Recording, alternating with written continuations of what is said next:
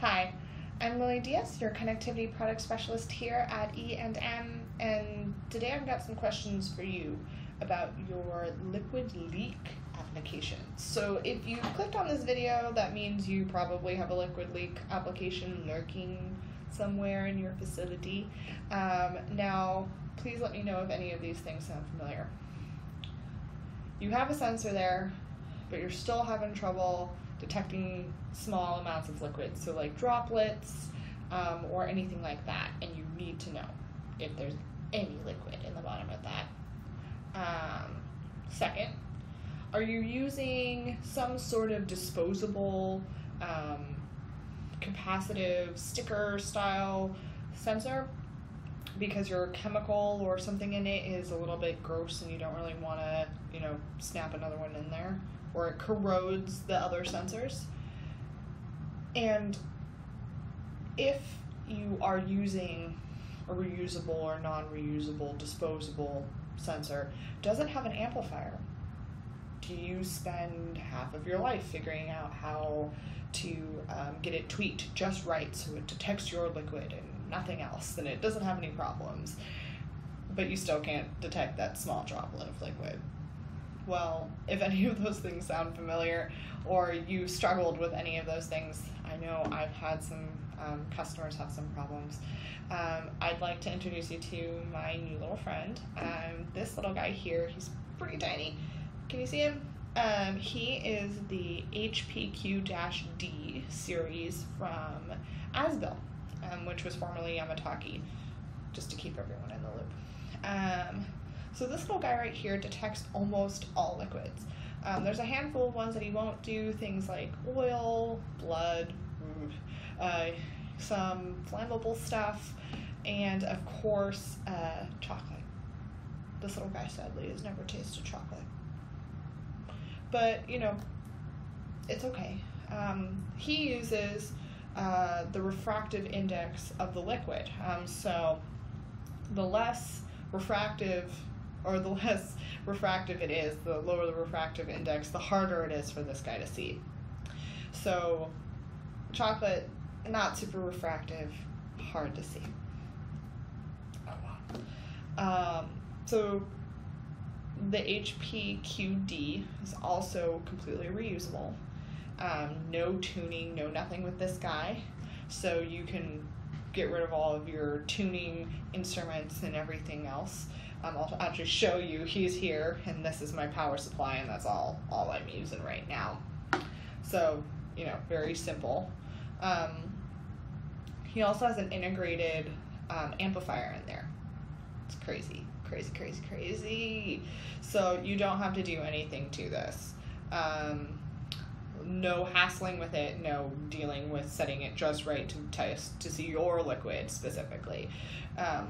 He also does come in both a normally closed and normally open configuration, and both of those configurations also come with a PNP or NPN configuration. So it does also come, you can buy a little clip mount for this guy. Mine's managed to scurry away somewhere in my office, so I'm not really sure where he went. But it's a little clip to clip him into the base of your panel, the base of whatever it might be that you guys need to put him in. So now that I've talked to you a little bit about the HPQ-D, let me show you how he works.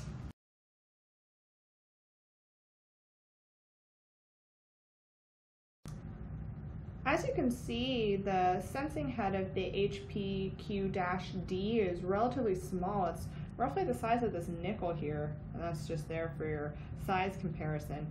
And you might be able to see this from here, but you can actually see that this cable is overmolded into the housing of the unit. The housing and this overmold is PFA material, so it's going to help protect the sensor and the cable from some of the nastier chemicals and other nasty stuff that this might come in contact with. So I'm going to remove my nickel here. I've got to save that for parking later. I have a nice laminated surface here, and I do have a little dropper here full of blue colored water, and just to make it easy for y'all to see. So I'm going to drop just a drop of water here on my surface, and then I'm going to set this guy right on top. let it find it. See, it's a relatively small amount of water, but that LED still clicked over to that amber, meaning it's found something. Now, before I pick it up to reset it, I just want to let you guys know that this sensor is only IP67, so it's not meant to withstand high pressure, high temperature, any of those kinds of washdown environments, much more an enclosed space where it's just looking for the leak. So now we're going to clean it all up. It makes it really easy. All you have to do is lift this up. You can already see that the LED's changed back. It's reset itself. There's a little bit of liquid on the bottom, but not much. So all you need to do, clean up your sensor, make sure it's really clean and dry, and then clean up your surface, and then set it right back down in the spot where your clip is. Sadly, as I mentioned before, I don't have a clip with this little guy here. Otherwise, I'd show you how it clips into place. But it's practically magic. It automatically resets itself, and it detects even the smallest bit of water. Oop, there we go. Tinier piece there. See if it finds it. There it goes. So really simple. No more replacing, no more rewiring, no more dealing with amplifiers, no more need for absorbent sheets, no more need for anything like that. All you need is this little HPQ-D. If you'd like more information on this product or have any questions regarding what you've seen in this video, please feel free to contact me at the email on the screen. Once again, I'm Lily Diaz, your connectivity product specialist, signing off.